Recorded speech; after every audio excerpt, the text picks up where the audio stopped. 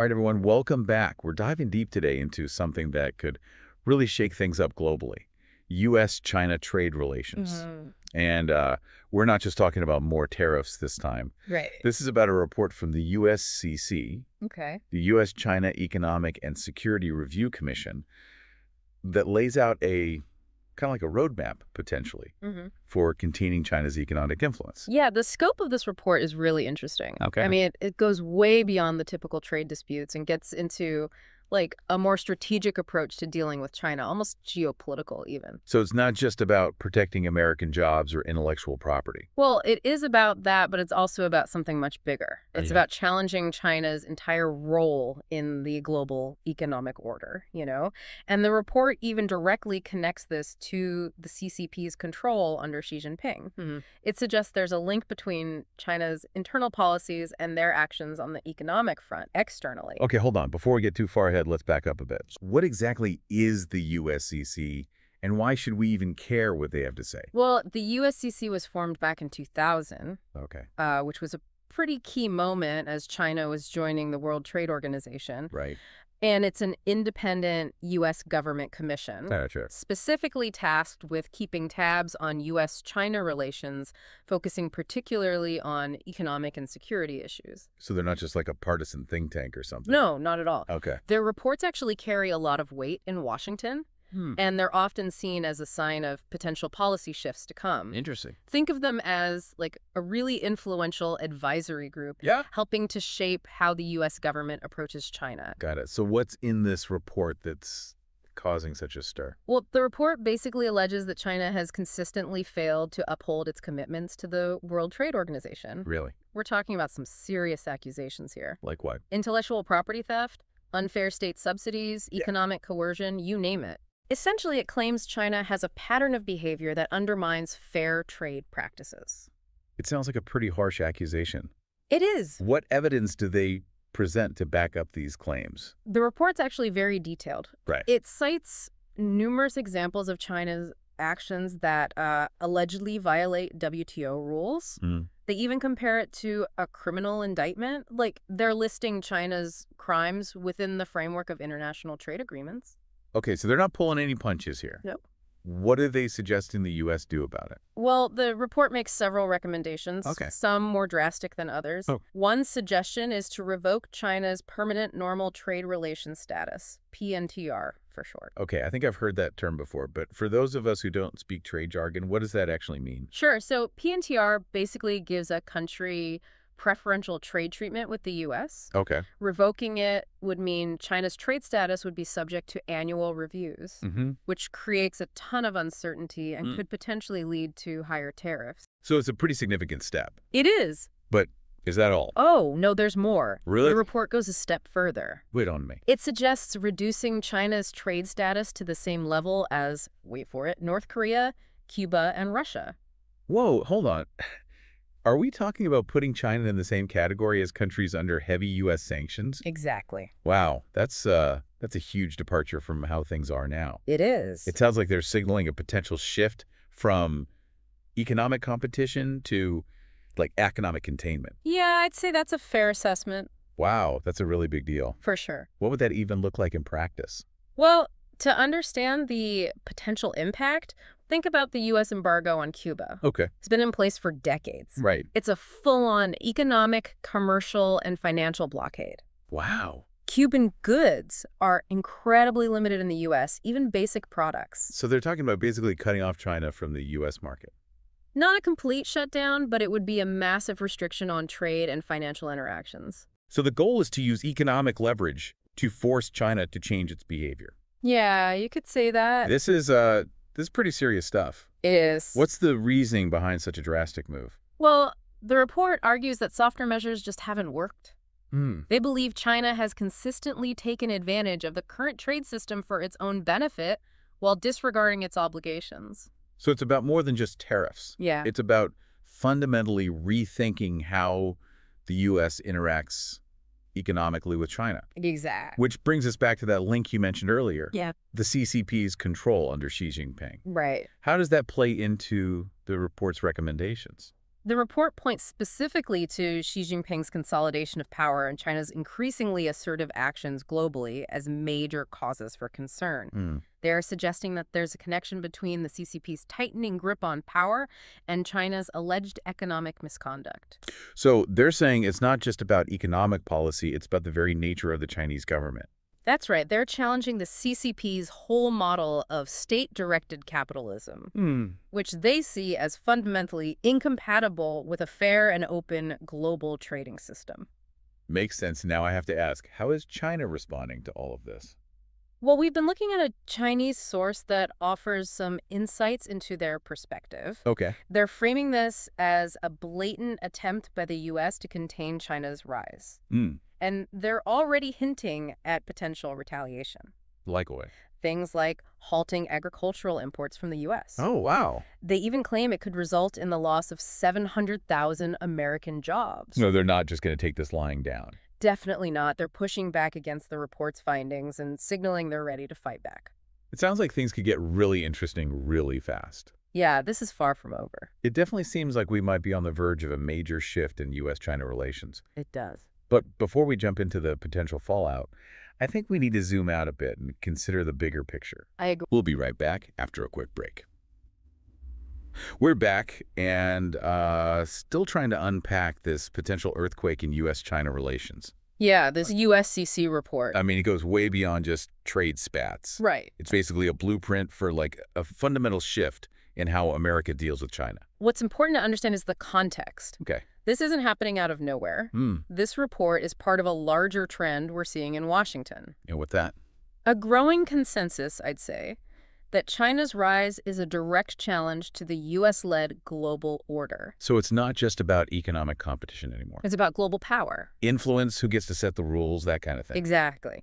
And the report frames the CCP's actions, especially under Xi Jinping, as deliberately aimed at undermining that order. Okay. It's not just that China's doing things differently, it's that they're doing them in a way that threatens American interests. Which brings us back to that pretty drastic idea. Downgrading China's trade status to the same level as North Korea, Cuba, Russia. Right. It's a huge deal. Yeah. It's hard to overstate how big that would be. Yeah. It would be a huge shift. Imagine the Cuban embargo, but applied to a country that's deeply woven into global supply chains. Oh, wow. We could see potential disruptions to everything from electronics manufacturing to, just everyday products. And that Chinese source we mentioned earlier, they seem to think this is all about Trump coming back into power.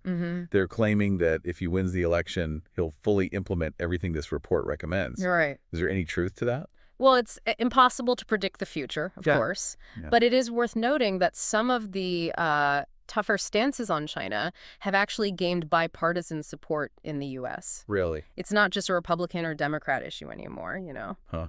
So there's a feeling across the board that something needs to change in the U.S.-China relationship. Yeah, there's a growing sense of that across the political spectrum. Interesting. So even if Trump doesn't win, this report could still have some serious impact. Absolutely. The ideas it puts forward, this whole framing of China as a systemic threat, Right. those are already taking root in policy discussions. So it's like they're setting the stage. Yeah, this report is like throwing a rock in a pond, The ripples are spreading out. Okay, let's talk about those ripples. Okay. What could happen if the U.S. actually follows through on these recommendations? Well, on the economic front, it could spark a trade war unlike anything we've ever seen. Wow. Remember, China is the world's second largest economy. Right. A major player. A huge trading partner for tons of countries. Yeah. Messing with that relationship would send shockwaves through global markets. Higher prices, supply chain problems, all that. Yep, the whole 9 yards. But wouldn't China also get hurt? Oh, for sure. I mean, they rely on the U.S. market too, right? Of course, it wouldn't be one-sided pain. Right. But China's also betting they can weather the storm better than the U.S. Interesting. They've been strategically building up alternative markets, strengthening ties with countries in Asia, Africa, Latin America. So they're playing the long game. They are. Wow. And that's what makes this so tricky. Yeah. It's not a simple game of who blinks first. Right. This is about two economic giants going head-to-head for global dominance, High stakes. each with their own advantages and weaknesses. Okay, that makes sense. The Chinese source also mentioned that this could cost 700,000 American jobs. Right. Is that a realistic number, or are they just trying to scare people? Well, it's hard to say for sure. Yeah. Economic predictions are always tough, especially with something this complex. Sure. But there's no doubt that some sectors of the U.S. economy would take a big hit. Which ones? Agriculture, manufacturing, even tech companies that rely on Chinese parts. All those could see significant job losses. It sounds like a lose-lose situation, no matter how you look at it. Yeah, it kind of does. Is there any way out of this without major economic pain on both sides? That's the million-dollar question, isn't it? It really is. Some people argue that the U.S. needs to take a more pragmatic approach. Okay. Focus on specific problem areas, Give me an example. like intellectual property theft or unfair trade practices, instead of trying to completely overhaul the entire relationship. So more targeted pressure instead of all-out economic war. Exactly. The idea is to address the biggest points of friction without totally decoupling the two economies. That sounds tricky. It is. It's a delicate balancing act. This is all getting pretty tense. Mm-hmm. What are the chances things could escalate beyond just the economic stuff? And that's the biggest worry, for sure. Yeah. There's always the risk that economic tensions could spill over into other areas. Like what? Like military competition or, even actual conflict. A new Cold War, but with nukes this time. Yeah, it's a scary thought, and it's one that policymakers on both sides need to consider very seriously. Yeah. The more adversarial the relationship gets, the higher the risk of miscalculations or things spiraling out of control. This all sounds pretty doom and gloom. I know. Is there any hope for a better future between the U.S. and China?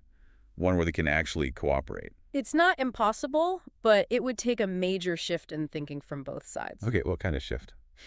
The U.S. needs to accept that China is a rising power with its own legitimate interests, and China needs to show that it's willing to play by the rules of the international system. So finding a way to coexist peacefully, even while they're competing for influence and resources. Exactly. It's about managing the competition so that it benefits both countries and the world. That sounds like a tall order. It is. It'll require a level of maturity and statesmanship that, honestly, we haven't seen much of from either side lately. It sounds like we're at a real crossroads. We are. The decisions made in the next 2 months and years could have huge consequences for U.S.-China relations and the whole global order. Absolutely. This is a pivotal moment. We're back, and the big question is what happens next? I mean, this USCC report, it's laid out a pretty explosive potential path for U.S.-China relations.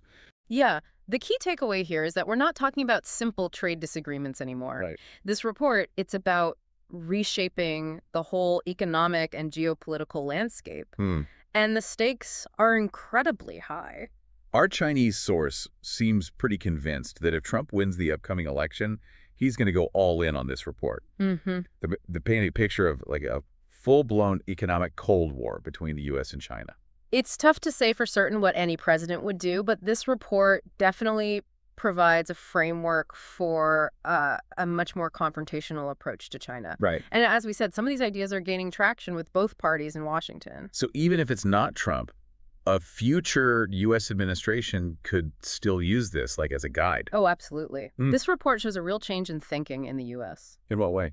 A growing sense that China's rise is a serious threat to American interests and the current global order. The Chinese source we've been talking about claims this could cost something like 700,000 American jobs. Yeah. Are they just trying to scare people, or is there something to that? Well, you got to remember, economic predictions are complicated. Sure. There's a lot of factors involved. Right. But there's no question that decoupling the U.S. and Chinese economies on a large scale would have serious consequences for both sides. Okay. Some sectors in the U.S. would definitely be hit hard. Yeah. And yeah, job losses are a real possibility. So even if the U.S. tries to put pressure on China, there's a chance it could backfire economically. There's always that risk, and China knows it. Right. They're not going to just sit back and take whatever the U.S. throws at them. So what are they going to do? They're going to retaliate, most likely. Makes sense. They have their own economic tools they can use. This Chinese source keeps talking about reducing China's trade status to the same level as Cuba. Mm-hmm. They even use this phrase, Yeah. which I think means something like trade relations reduced to the same level as Cuba, North Korea, and Russia. That's exactly what it means, yeah. Okay, wow. And it really shows how serious the USCC's proposal is. In what way? It's not just about tariffs or trade agreements. Right. It's about completely changing the relationship, sending a message that the U.S. sees China as an enemy, not just a competitor. It's kind of scary, to be honest. Yeah, The whole Cold War thing was a pretty tense time. it was. And the thought of going back to that, especially with a country like China, it's unsettling. I get it, but it's important to remember that the world is a lot different now than it was during the Cold War. How so? China is much more connected to the global economy. Right. Any conflict between the U.S. and China would have huge consequences for everyone. So what's the alternative? Can we avoid this collision course without a lot of pain on both sides? There are no easy answers. Yeah. But some experts think the U.S. needs to try a more nuanced approach. What do you mean? Focus on specific issues like intellectual property theft or forced technology transfer instead of trying to, contain China's rise as a whole. So more targeted action instead of a full-on economic war. Right. The goal is to deal with the worst parts of China's economic behavior without cutting ties completely. It sounds really hard to get that balance right. It is. It's a tough balancing act. What about China? What can they do to, calm things down? China needs to show that they're willing to address the concerns the U.S. and other countries have raised. Okay. They have to prove that they're serious about fair trade practices and respecting international rules. So it's not just on the U.S. to change its approach. No, both sides have to understand that they have a shared interest in a stable and successful global economy. And that means finding ways to cooperate, even while they're competing. This all sounds incredibly complex. It is. And a little bit overwhelming, to be honest. I get it. What should our listeners be looking out for in the next few months and years? What are the signs that things are getting better or worse? Well, one thing to pay attention to is the language both sides are using. Okay. Is it getting more aggressive or more conciliatory? Another key thing is the actions they're taking. Like what? Are they adding more tariffs and restrictions, or are they finding ways to work together on things they both care about? So watch their words and their actions. Exactly. The relationship between the U.S. and China is one of the most important geopolitical situations in the world today. Yeah, it really is. And it's going to shape the world for decades to come. This has been a really fascinating deep dive. It has. A little sobering, but fascinating. Yeah, sure. We covered a lot, but it feels like we're just scratching the surface of a really complex issue. I agree. And it's an issue that deserves our continued attention and scrutiny. Absolutely. The choices made by leaders in both the U.S. and China will have a huge impact on all of us. Well, on that note, I think we've reached the end of our deep dive for today. Sounds good. This definitely isn't the end of the story, though. Nope. This USCC report, it's laid out a possible roadmap for a whole new era in U.S.-China relations. Yes. It'll be interesting to see what happens. I couldn't agree more. Keep your eyes open, your ears to the ground, and your minds engaged. Yeah, this story's just getting started. Exactly. And we'll be here with you every step of the way, helping you make sense of it all. Absolutely. Thanks for listening, everyone.